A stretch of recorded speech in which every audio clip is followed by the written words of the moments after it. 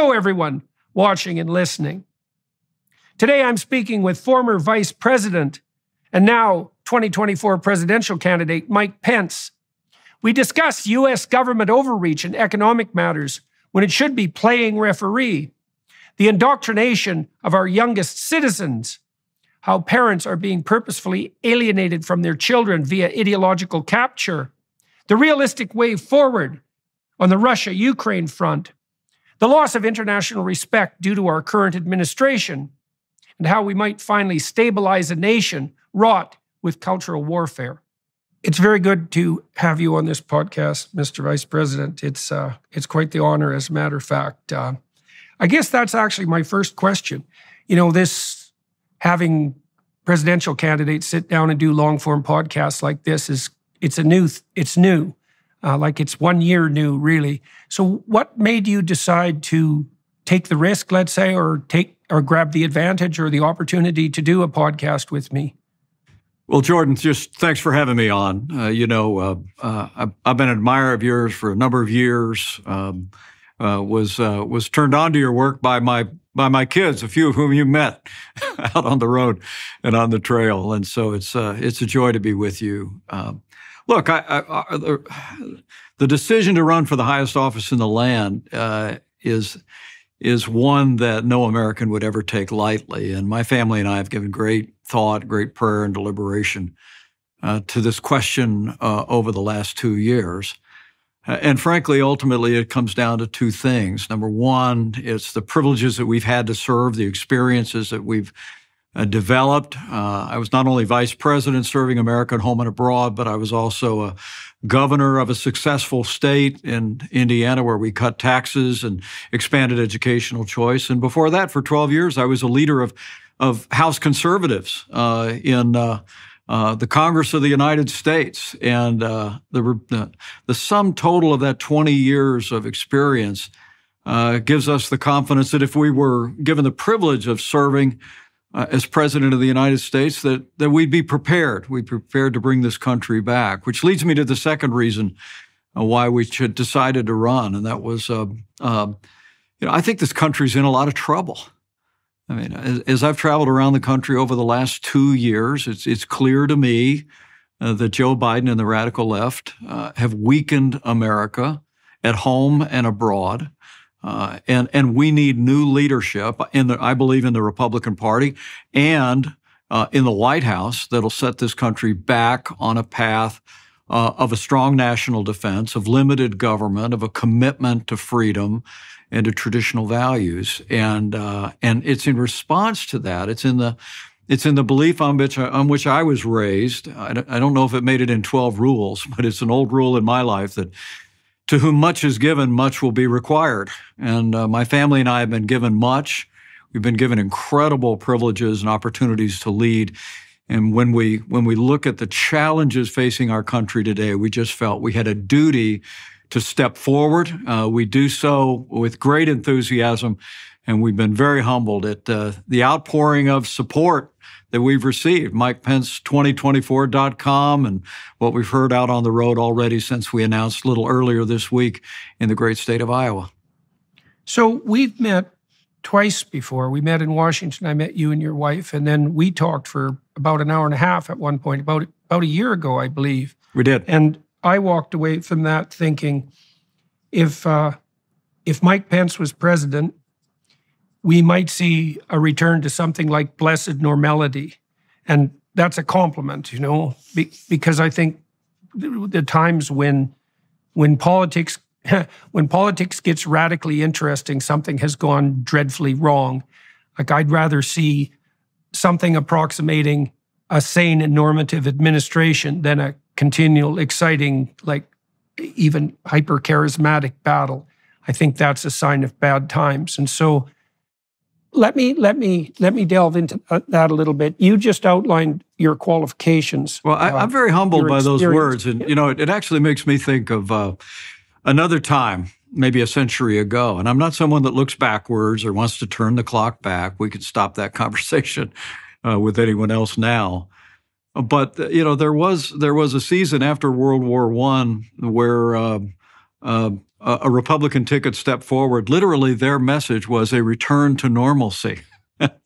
And I get a sense that the American people would like to get back to the policies that were advanced under a president I deeply admire, which was President Calvin Coolidge.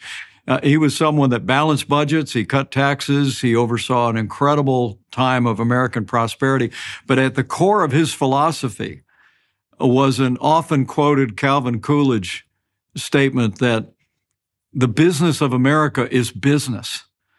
And by that, he meant the business of America is not the government itself, that the federal government should not, or the White House should not be the center of American life. And they actually, Calvin Coolidge restraint and his instinctive conservatism really set a tone that allowed for a period of incredible innovation in the country. That's where we heard all the incredible stories about progress and in manufacturing and industry. And I hold to the view that that it's the free market, it's free enterprise. That's where the energy comes from. I grew up in a small business family.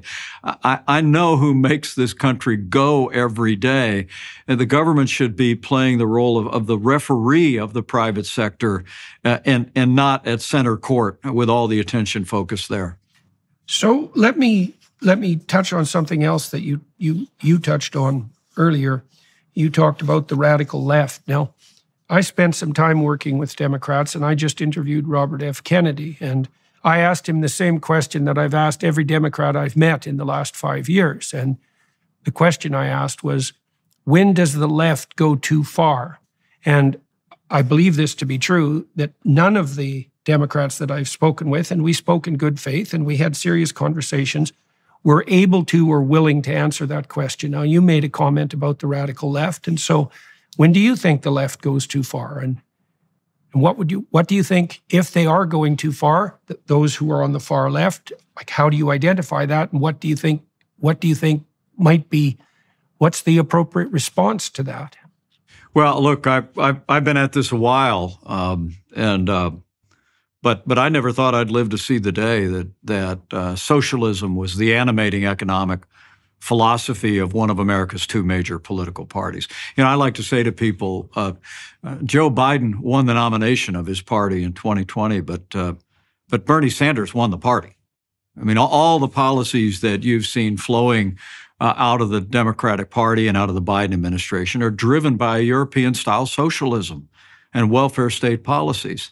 And that's too far. I mean, as I said, we're a nation that was founded on the constitutional principles of a limited federal government, a free enterprise, free market, private property. All of those things have been a wellspring, along with our faith, our family, as a foundation of creating the strongest and freest, most prosperous nation in the history of the world by far. And so that, to me, is a go too far. But I will tell you, this whole issue of advancing through critical race theory in our schools, literally teaching our kids to judge their peers not by the content of their character, but by the color of their skin, the opposite of the vision of the Reverend Dr. Martin Luther King Jr. And then beyond that, the radical gender ideology that is afoot in our schools and our universities and in the culture today, I think has literally shocked the conscience of many parents who might never identify with mainstream conservative philosophies that we share and traditional values that we share, Jordan, but they find themselves struck. I mean, my foundation in Washington, D.C. Actually weighed in on a federal lawsuit. The Linn-Mar Community Schools in Iowa require students to bring in a permission slip from their parents to get a Tylenol. But under the school policy, a student could get a gender transition plan from the health department at that high school without ever informing their parents. And as I said when we went to Iowa and spoke about it, that's not just bad policy, that's crazy. And I see parents' rights groups are rising up all over the country and pushing back on the radical left's effort to indoctrinate our kids, about our history, and also this whole business of trying to communicate this radical gender ideology. I think there's a wellspring of support pushing back on that. I think you're going to see that show up in 2024. Yeah, well, two things on that, I would say. The first, it was yesterday, the National Health Service of the UK declared that they would no longer allow the use of puberty blockers for children except in research situations.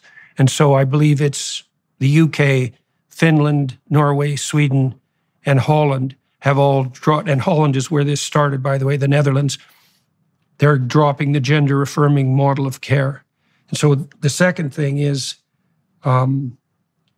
this is a question I've been trying to put forward to Republicans, particularly at the level of the governor. So, the faculties of education in the United States and in Canada have a hammerlock on teacher certification. And public education eats up about 50% of the state budgets. Now, I know this isn't a federal issue precisely, but I can't understand for the life of me why Republicans haven't noticed that by allowing the the faculties of education, which are among the most corrupt institutions in higher education, by allowing them to maintain their hammerlock on teacher certification, which they've done nothing to deserve, they're essentially handing over half the state budgets to the worst students at the universities, who are the most ideologically addled, who have direct contact with children. So, from a strategic perspective, this seems to me to be a very bad idea. And it's hard to push back against a system of ideas like the woke congregation of ideas without also stepping into sensorial territory, which is the threat, I suppose, to some degree with regard to what's happening in Florida.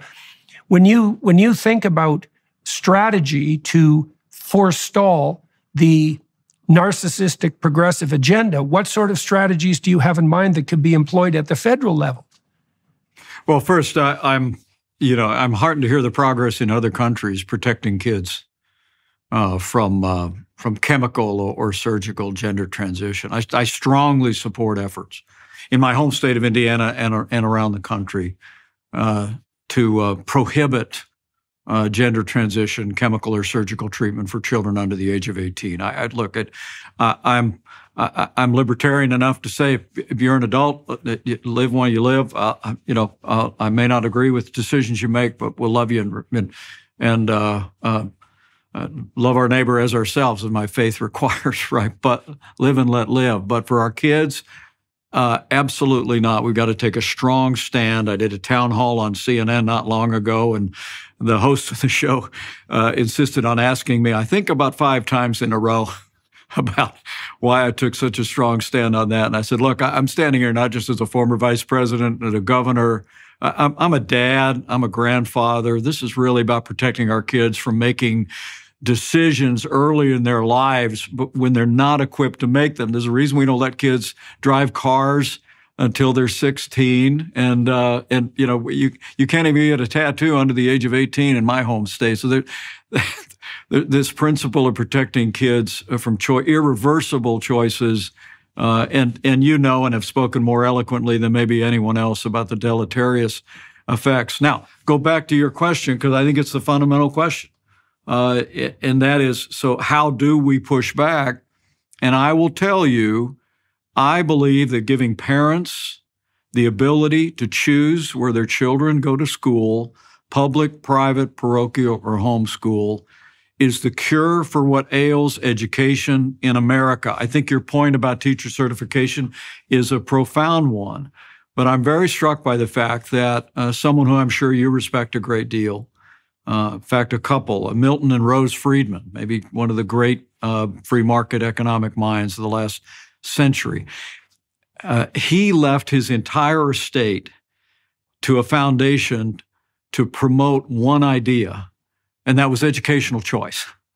Because Milton Friedman said, our form of government will not survive without an educated citizenry, and that the only power strong enough to transform and renew American education is the free market. It's a very simple idea. I'm proud to say the state of Indiana, Jordan, was one of the pioneers in educational choice. We were home to the very first privately funded school voucher program in the country that's been replicated all over the country for decades. But when I was governor, we had a small educational choice program. I doubled it. I made it the largest in the country. But we just, and I don't know if the viewers and listeners of your podcast know this, but we really turned a corner very recently in this debate when the state of Arizona, under Governor Doug Ducey, in the last year in office, passed the first ever universal school choice program in the country. The state of Indiana has essentially followed. About 98% of people of our state now have educational choice. Iowa has followed. Other states are following. And I would submit to you that whether we're talking about the radical left's agenda in our schools, whether it's critical race theory, woke politics, or some of the profound issues in higher education that you're speaking about, you give parents the ability to choose where their kids go to school, to be able to take their business down the street and find a school that it gives them a more classical education. My school teacher wife would tell you that teaches phonics to kids. They learn how to read. So parents will go shopping. They will. I believe wherever people are on that ladder of success in America, everybody loves their kids. Everybody loves their grandkids, and you give them the power to choose where their kids go to school, and we'll turn education around in America faster than you could imagine. So I have a specific question about that. When I was talking to one of my wiser friends about the issue of school choice, the objection he raised, and I wasn't really sure what to make of it, was that if you provide parents with choice, what you end up is a public school system that has the worst teachers and the students who are most disaffected and alienated from their parents. And so he felt that there was an element of that would be disastrous for the kids who are in the worst shape with regards to parents and future opportunity. What's the experience of Indiana and the other states that have moved in the direction of school choice? What has that taught you or revealed in that regard? Well, I used to say, I long before I held office for 20 years, I had a talk radio show. We used to talk a lot about this, and I grew up in a family that ran gas stations. I actually worked for 5 years, helped pay my way through college, pumping gas. And so I would kind of break it down this way. I'd say to people, look, if there's only one gas station in town and you had to buy your gas there, how clean do you think the men's room would be? Right? So it's competition. Competition for customers makes everybody better. And I will tell you, our experience in Indiana has been that our public schools have gotten better. They have stepped into that competition and improved once parents become empowered. We've seen parents in Indiana over the decades choose another public school over the public school that's failing them. And I will tell you, it's always been impressive to me that from very early on, the African-American community in this country has been a generation ahead of the rest of the country in support for educational choice. Jordan, and literally back in the 1990s in Indiana, when the overall population, even in a state that was promoting school choice, we'd maybe get 55% of Hoosiers that would support allowing parents to choose where their kids go to school. The number in the African-American community in our state was closer to 70 to 75%. And you and I know why. It's because of the minority communities in many of our major cities. Their kids are relegated to some of the most failing and dangerous schools in the country. Those parents know. They say, give me the choice. They've taken that choice. And it isn't, and a lot of times they go to the school that's in their neighborhood. They go to the little Catholic school that's just down around the corner, and it engages parents. I've heard the argument your friend made, and I don't mean to demean it, but it's just not been our experience. I mean, literally, I think of John F. Kennedy back when he talked about cutting taxes across the board, including the capital gains tax. And he said, a rising tide lifts all boats.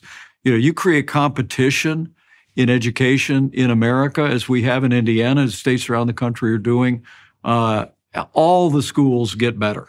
And as someone who's married to a woman that taught for 15 years in a public school, 15 years in a Christian school, I could tell you firsthand, there's an overwhelming majority that are teaching in our public schools are dedicated public servants, men and women that care deeply.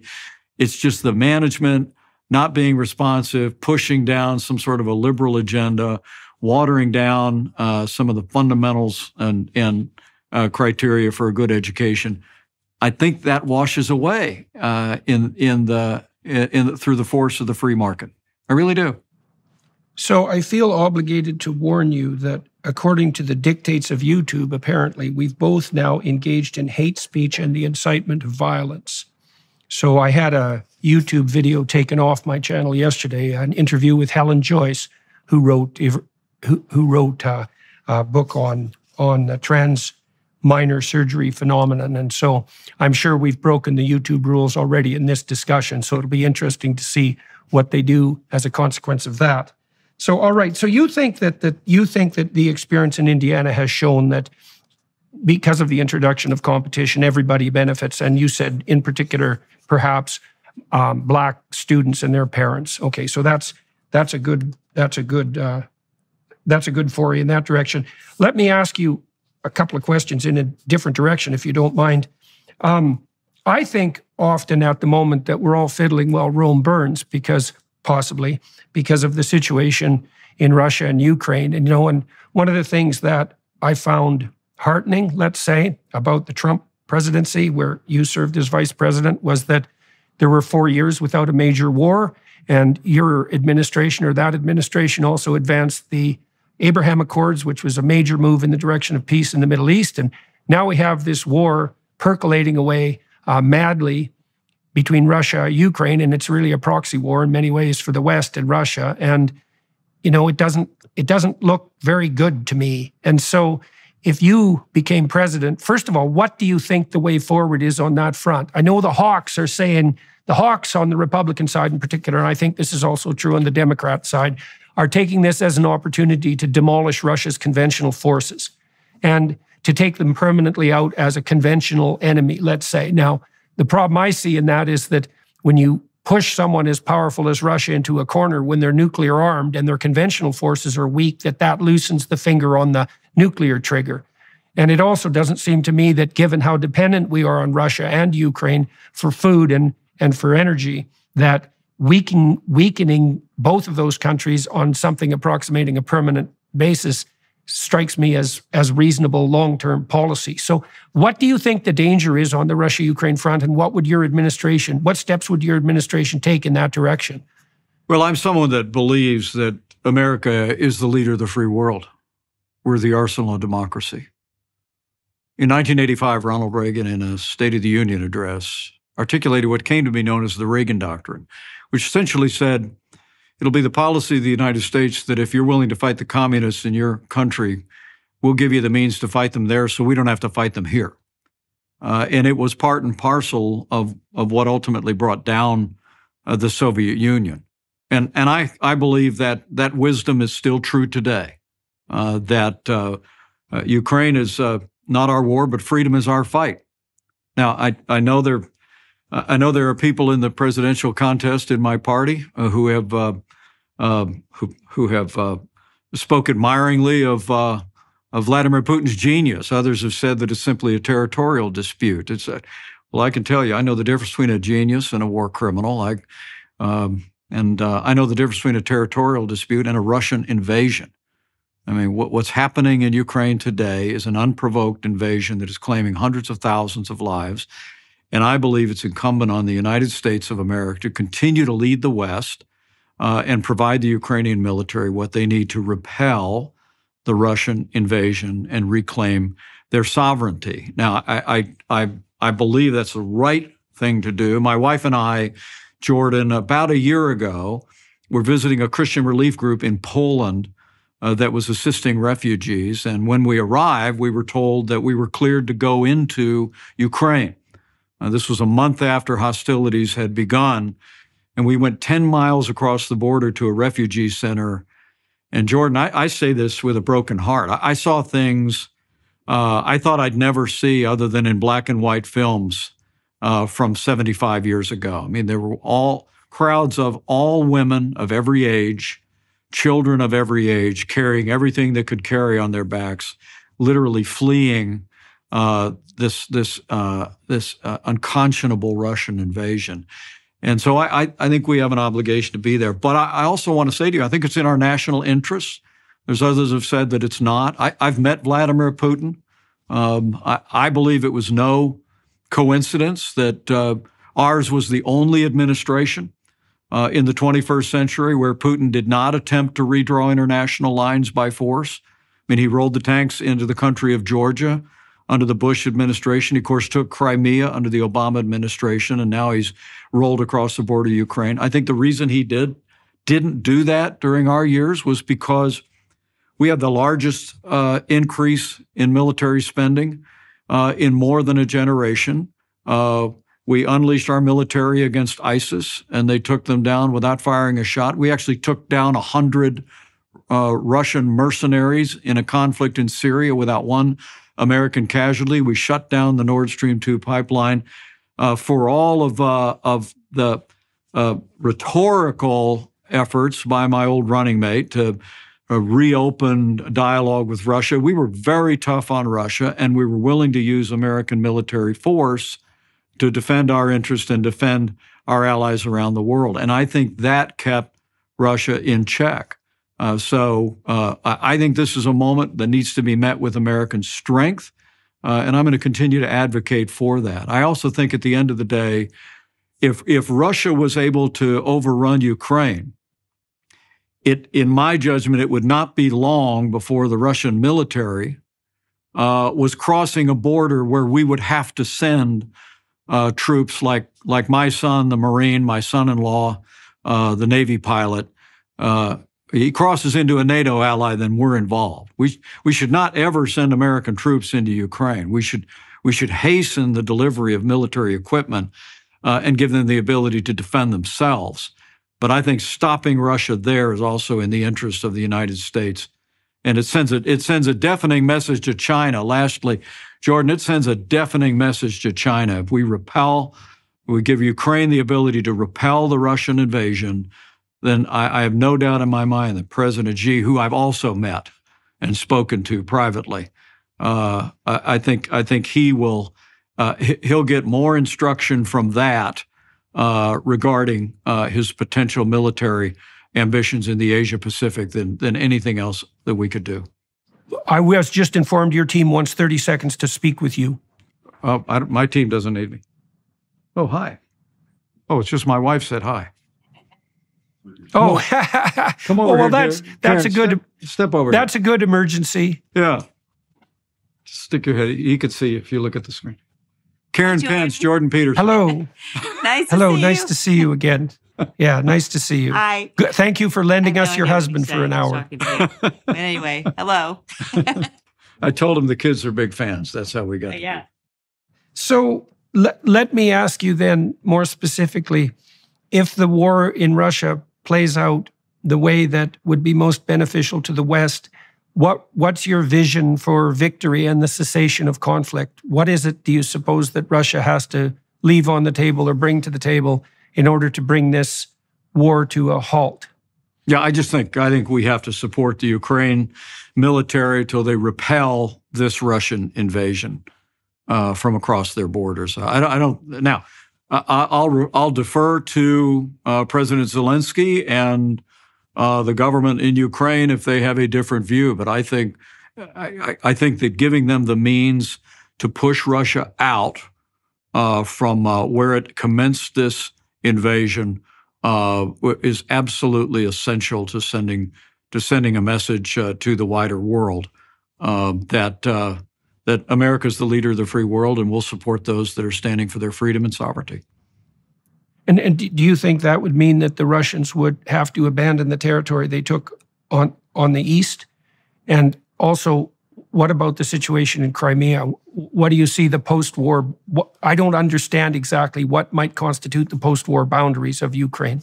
Yeah, well, I think if things worked out as well as they could. Well, I would leave that question, which predated our administration, to the Ukrainian government. But with regard to this invasion, this incursion, the Donbas region, I just don't think we can tolerate it. And let me also say, President Biden said in his State of the Union address that we're there as long as it takes. Jordan, it shouldn't take that long. We're the arsenal of democracy. We've been dragging our feet on giving them equipment. We promised them 33 Abrams tanks all the way back in January. They still don't have them. We've been dragging our feet on giving them aircraft. It was our administration that started back providing military resources to Ukraine. The Obama-Biden administration had refused to provide any military resources. They were sending blankets and MREs. We came in, we provided them Javelin missiles, we provided them resources that they were able to use in this fight over the 4 years of our administration. And the Biden administration immediately ended that when they came in, but at the initiation of hostilities started to catch up. But I want to be clear, all of your viewers and listeners, Joe Biden has been slow on the uptake, and I think that, frankly, the disastrous withdrawal in Afghanistan created the conditions that embolden the enemies of freedom. Now, Vladimir Putin's the one that's responsible for this unconscionable invasion, but I have no doubt in my mind that disastrous withdrawal in Afghanistan emboldened him to move, and I honestly believe that it's been the failed policies of the Biden administration that are contributing to not only war in Eastern Europe, Chinese provocations, but for heaven's sakes, Jordan, after we achieved the first peace accord in nearly 30 years in the Middle East, the Biden administration did nothing to build on the Abraham Accords, has sent ambiguous signals to Israel about our support, and then stood idly by while China negotiated a treaty between Iran and Saudi Arabia. I mean, there's a vacuum of American leadership on the world stage today, and the antidote here is American engagement, American leadership, and American strength. It's also worth folks that are looking on knowing the Biden administration has been busy cutting military spending since day one, and the only thing positive about that gigantic supplemental bill that passed at the end of the last Congress was that it caught up on military budget cuts that the Biden administration had been advancing. But with this new debt ceiling deal, people deserve to know that after you net out inflation, it's got a 1% cut in military spending. China's floating a new battleship every month and has doubled its military budget in the last 15 years. And here we have an administration that is cutting military spending, all the while they're carrying that political correctness and critical race theory and radical gender ideology into the Pentagon's hallways itself. So we need new leadership. We need to be building a military that's fitted to the times. That's also the best way to ensure peace in the world. Always has been, always will. So your sense is that the best strategy for dealing with Russia, and also tell me if I've got this right, and also simultaneously China, is to bolster the American military to ensure that Russia, the sufficient aid is provided to Ukraine to stop Russia in its tracks, that sends the proper message to China, that would require further support for the American military, and that's the best way to stop Russian adventurism. What do you think of arguments that Russia had felt threatened as a consequence of NATO incursion into Ukraine, and that a fair part of this conflict emerged because the Russians felt that they were being encroached upon by the expansion of the NATO alliance and the potential inclusion of Ukraine into that domain? I mean, and it's also the case that Putin certainly has appealed to his people on that front.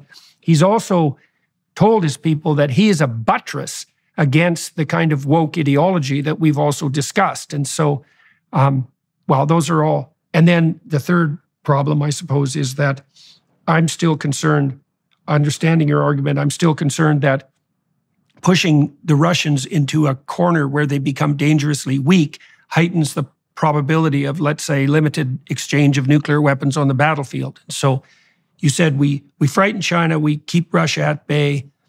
I'm concerned about the fact that the Russians perhaps share some of the more conservative Western views with regard to the woke nightmare, and also that if we push them into a corner, they're more likely to have an itchy nuclear trigger finger.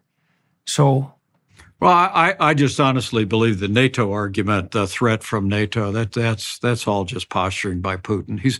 You carefully examine his public statements for years, Jordan. He's been very clear that his ambition is to reestablish what was the old Soviet sphere of influence in Eastern Europe. And so look, NATO has been a peaceful alliance of the West, forged as it was in the aftermath of World War II, and I think there's one reason and there's one person to blame for the unconscionable invasion and war that's raging in Ukraine today, and that's Vladimir Putin. And we just simply need to hold him to account. With regard to the fact that we never want to forget that Russia is the second largest nuclear power in the world, I believe we need to make it clear that our military support for Ukraine is for repelling the Russian invasion in Ukraine and restoring their sovereignty. I think that it's absolutely essential that the Commander-in-Chief of the United States make it clear to the Ukrainian military and our alliance how far our support goes. And I think that making it clear that this is about reestablishing what's been claimed and not intruding upon or attempting to move into the sovereign territory of Russia is important. And look, but this is statecraft. This is real, and I just have to hold view that weakness arouses evil, but peace comes through strength. And I think that by electing a new president that understands that basic principle, that's able to marshal the support in the Congress to build a military fitted to the times, by hastening the support, if the war isn't already over, hastening the support of the Ukrainian military to repel the Russian invasion, I think the world quiets down very quickly. And again, the argument that I really reject is people that say, well, no, the real issue in the world today is China. Well, okay, I've met President Xi. I've been to China. I'm a student of China's ambitions. I've met with all of our allies in the region. I understand what China's up to and how broad their ambitions are. But I also believe that, as you can see, the alliance has been forged between Xi and Putin, that Xi is looking very carefully at how the West responds to Russia's attempt to redraw international lines by force. And while it's continued its provocations even over the last 2 weeks with Navy ships at sea in the Taiwan Straits and in the air, sending a message to them that the free world will not tolerate redrawing international lines by military force, will contribute greatly to tamping down China's ambitions in the Asia Pacific. Two questions then. Do you think that Putin respects Biden as a negotiating partner? And do you think that Putin would respect you as a negotiating partner, and maybe why to both of those questions? Well, it would be hard for me to believe that Putin or any leader around the world, I think they respect the United States of America but I don't know that they respect the president of the United States today at the level that they should. And it just comes from a series of steps by this administration. To unilaterally reopen Nord Stream 2 to Russia. It was a policy of appeasement to reverse one of the policies we'd put into effect. Made no sense at all. To attempt to get back into the Iran nuclear deal, literally hat in hand, begging the mullahs in Iran to come back to the table and renegotiate until it finally fell apart was just absurd.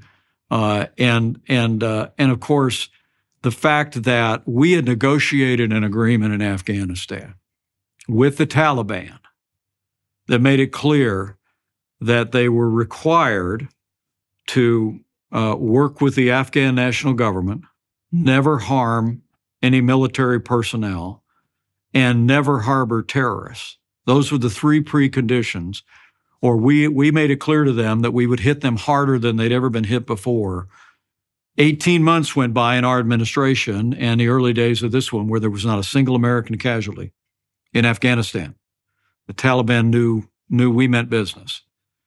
But in this administration, when we began an orderly withdrawal, which for some incomprehensible reason got delayed into well after the fighting season. And if you recall, President Biden, it was leaked that they were talking about making the departure on September 11th, which was incomprehensible to me that we would mark that date, a date of a dark day in American history, the source of which was launched from Afghanistan for the withdrawal.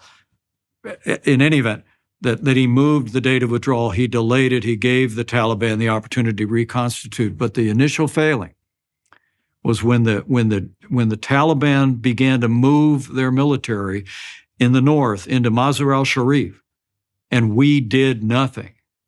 I think that set into motion not only the disaster that claimed the lives of 13 American servicemen and women, courageous servicemen and women who were standing at the airport in Kabul trying to save lives, but I actually think it set the conditions for the Afghan National Army to throw their guns down, make no opposition at all. And since then, we've also confirmed and at least in one instance, taken successful action against them harboring terrorists once again in Afghanistan. But all of those conditions, I believe, may well have contributed to Putin assuming that if he rolled into Ukraine, that the same thing would happen. You remember Joe Biden actually was asked, would we get involved if there was a Russian invasion? And he actually made reference to if it was a small invasion, it would depend. And then when the invasion began, if you remember, the administration leaked to the media that they'd reached out to President Zelensky, who I know and became familiar with. They reached out and said, "We'll send a plane," like Ghani, who got on a plane and got out of Afghanistan as soon as things began to collapse. And in words that I think will echo into history, President Zelensky said, "We don't need a plane; we need ammunition." And he squared his shoulders and fought back against the Russian invasion. So all of this, when you say to me, look, I'm an American. I'm a patriotic American. I love our country. The world respects the United States of America, but do they respect our current commander-in-chief at the level that they should? I would argue they do not. Okay, so the second part of that question is, do you think Putin would respect you? But I want to modify that question slightly too, because there must be a temptation at this level of intense negotiation, I suppose a psychological temptation, also to not be strong, but to look strong, right? And you can imagine that a weak man in a position of power will fall prey to the temptation to look strong and to therefore put forward more force than is absolutely necessary in an attempt to buttress his image. And so I would like to know how how it's best for leaders to protect themselves against that temptation. So if you became president, you would step into the hot seat that's being heated up in many ways simultaneously. How do you protect yourself psychologically against the temptation to beat your chest and be a strong man instead of trying to settle the situation internationally in the manner that's best for everyone going forward? And this pertains to the question of why Putin might regard you as a respectable negotiating partner. So let me let you elaborate on that. I mentioned Calvin Coolidge at the outset of our conversation. In my announcement speech last week, I quoted Calvin Coolidge, who said, "It's altogether a benefit to the country and to the office holder when the president does not consider himself to be a great man." and I can assure you, I'm never confused about that. I'm an everyday American. I'm a small-town guy from southern Indiana, raised by a combat veteran, family that lived the American dream. But you ask a very profound question, and I go back again to history. That's what all of my background was in college. I was a student of American history. Teddy Roosevelt, I think, said it well, that on the global stage, America should walk softly and carry a big stick. I'd leave it to others to judge how my leadership would be assessed, but I think I've got a reputation for standing my ground. I think people know that my yes is yes and my no is no. The way that I would maintain that, I would tell you, is for me as a Christian believer, is daily time in devotions and prayer. I'm someone that really believes in investing time in my faith to study and understand what the Bible teaches about wisdom, and I've always sought to apply that in my life. But with regard to Vladimir Putin, I can tell you I've had a conversation with him one-on-one, and it was at a international conference, and we had a brief exchange, and he wanted a private moment together. This was in the year leading up to the midterm elections in 2018, Jordan. We had to pull aside. There were a fair number of people around, and this has been written about, and I wrote about it in my book. But as he began to engage me, he had an international conference coming up with President Trump, and he asked, if I would convey a desire for nuclear nonproliferation, that we've got to begin to talk about those things. I nodded and listened, and then I looked at him and I said, standing just a couple of feet away from him, I looked at him and said, well, Mr. President, I have something I'd like to say to you. And he said, through Russian, through an interpreter, he said, go ahead. And I said, we know what happened in 2016, and it can't happen again. And with that, he speaks perfect English. With that, he feigned that he didn't understand my statement, and he turned to his foreign minister, Lavrov, who was standing nearby, and Lavrov said in English, elections. I mean, look, in the 2016 election, the Russians did not interfere on behalf of any particular candidate. They interfered across the board.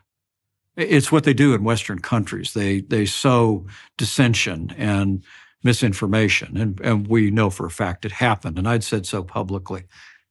But so he turned back to me after Lavrov said elections, and said through Russian, he said, no, that wasn't us. We had nothing to do with that. That wasn't us. And I nodded and said, Mr. President, I'm very aware of what your public position is on this. But I'm telling you, we know what happened in 2016, and it can't happen again. At that point, he shrugged, did a half nod, and the conversation moved on. I mean, that's really where it begins, I think, between heads of state. And I've been able to represent the United States on the world stage. That wasn't a very private conversation. There were a lot of staff on both sides. There's pictures of it you can find on the internet pretty easily. And there were reporters within earshot that wrote about that moment. But I think the most important thing between heads of state is that you have the ability to look people in the eye and tell them what your expectation is, and make it clear where the consequences will be, even without saying it.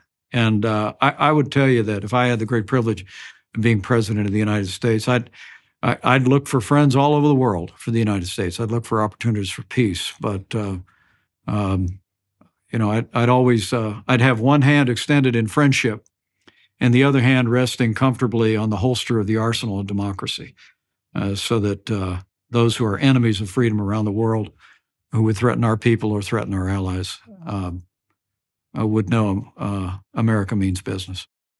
So we have time. I know you have a hard out in an hour. We have time for one more question. And so I'm going to ask you a follow-up to something you just described. I mean, when I met you and your wife and when we talked, I did get the impression, that I walked away from that conversation thinking that for what it's worth, that you struck me as a man who could be trusted. And I already made reference to the fact that I think you could bring a certain degree of admirable normalcy to the insanity that reigns at the moment. But I would say, in reference to the great man issue, you served for a long while as the right-hand man of a man who I think does style himself, rightly or wrongly, a great man. And of course, the shadow of Trump, or the legacy of Trump, hangs over you, rightly or wrongly. Why is it that you served with Trump for so long? Why did you think that was in your best interest, his and the country's? And why do you now think that you would make a better leader than the former president? Well, first, let me say I'm humbled by your kind words. My respect for you is boundless, and I'm grateful for those words. I'll share them with my wife when we break. Well, first, look, when I got the phone call to join the national ticket, or a group of people being considered for it, I didn't expect it. I'd actually endorsed another candidate in the primary in Indiana, but Donald Trump had won the nomination. And for me, the prospect of Hillary Clinton serving as president for 8 years following the liberal and failed governance of Barack Obama for 8 years was an incredible threat to the America that I had grown up in. I thought if we put 16 years of essentially a socialist agenda in effect, driving America toward a secular European-style welfare state, my children and grandchildren would not grow up in the America that I had grown up in. And so for me, when the phone call came, I had one of two questions that I said I would need to have answered. Number one, we'd need to know them better. We didn't know either the president or his family at all, and everything the Pences do, we do as a family. And secondly, I said I'd want to know what the job description was, because only one person gets to write that job description every 4 years for the vice president. And so, my attitude was, if we felt there was a rapport that we could establish with them as a family, which we did almost immediately with them. But if I felt like the job description would give me the ability to help the country, first by defeating Hillary Clinton, and secondly by advancing a conservative agenda, I was anxious to do that. And once he explained to me that the role of the vice president in his mind would be an active role, it'd be active in the legislative process, active in even interviewing appointments to the Supreme Court, active around the country, promoting our policies, active around the world, representing America. When the phone call came, Jordan, I said yes in a heartbeat. And I will tell you, I'm incredibly proud of the record of the Trump-Pence administration. I mean, my old running mate promised to govern as a conservative, and we did.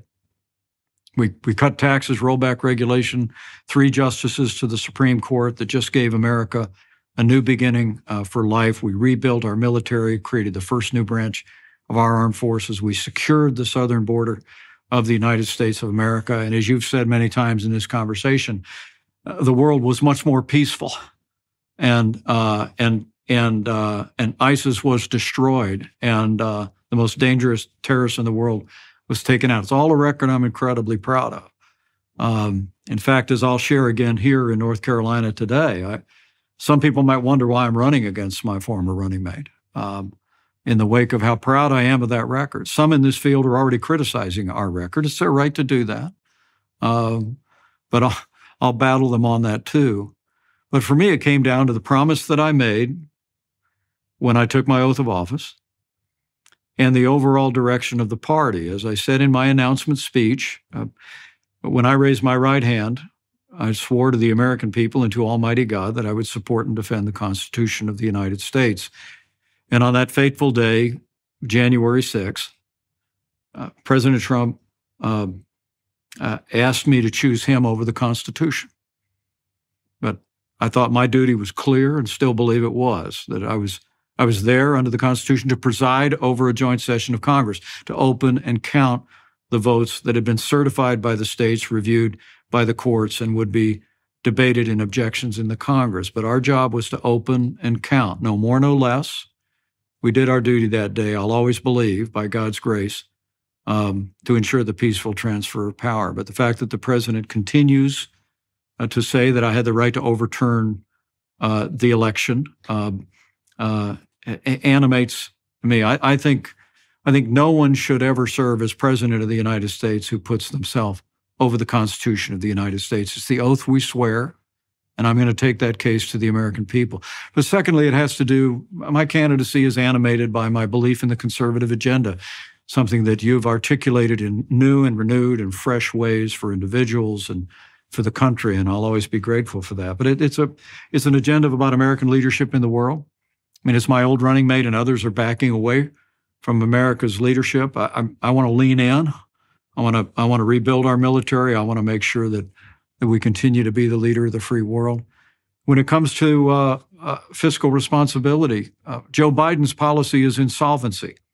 I mean, we have a national debt the size of our nation's economy, and Joe Biden won't even talk about the entitlements that represent 70% of the federal budget and growing. We are headed to a debt crisis, the likes of which the world has never seen.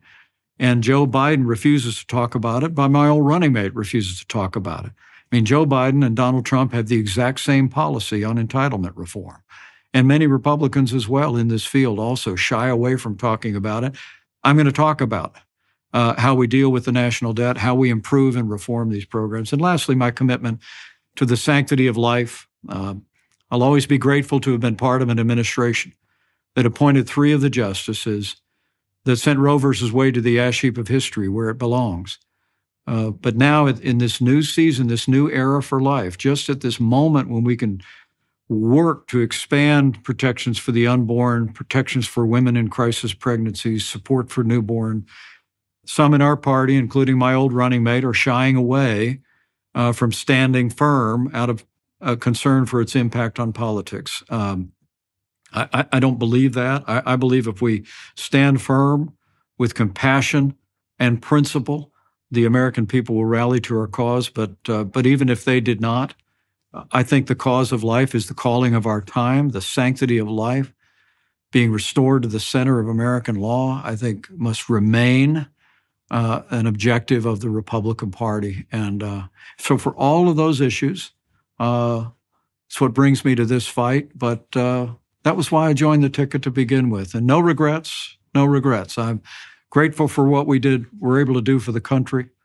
I was sorry it came to the end that it came to, but I'm absolutely convinced if we'll keep our party and our country on course of the same policies that minted our movement starting back in the days of Ronald Reagan and going forward, that we'll restore this country, we'll secure our nation. America will be stronger and more prosperous than ever before. So help us God. All right, sir. I swore to your staff that I would ensure that this podcast lasted no longer than its deemed time, and that was a really good place to end, I would say. And so thank you very much for taking the time to talk with everyone who's watching and listening today and with me. It's a privilege to be involved in the election campaign in the manner that I am, and I certainly appreciate your time and attention, as I do appreciate the time and attention of everyone who's watching and listening. And so perhaps, sir, sometime in the future, you've got a whole year on the campaign trail, we can sit down and have a further discussion. There were lots of other Pandora's boxes that we could have opened, but we covered a fair bit of territory usefully today. And so once again, I'd like to express my appreciation for your willingness to sit and talk with me. I'll look forward to it, Jordan Peterson, and God bless you for your matchless voice. Ciao, everyone.